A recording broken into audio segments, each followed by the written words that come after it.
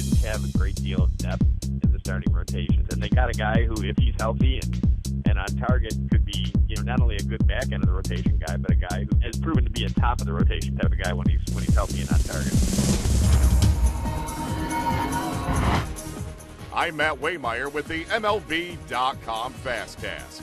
The White Sox strengthened the back end of their rotation on Tuesday, signing Mat Latos to a one-year deal. The right-hander has battled through elbow and knee issues in recent years.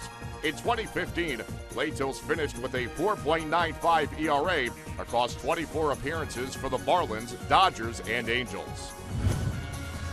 Yankees right-hander Masahiro Tanaka threw off a mound on Tuesday for the first time since undergoing arthroscopic surgery back in October to remove a bone spur in his right elbow.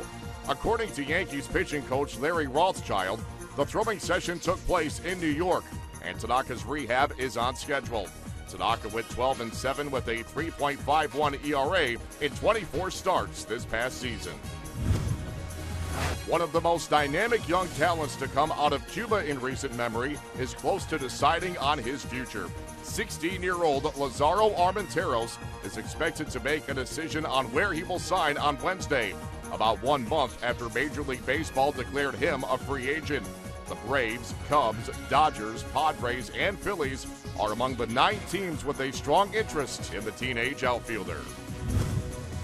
You feel the vibe when you're at the games of the WBC. That's been one of the best things about it, is that it's a process of growing the game. But when players put on the uniform of their country, it becomes a big deal.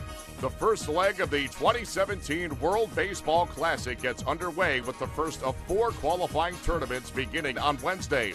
The favorite, Australia, will host New Zealand, the Philippines, and South Africa in the modified double elimination tournament.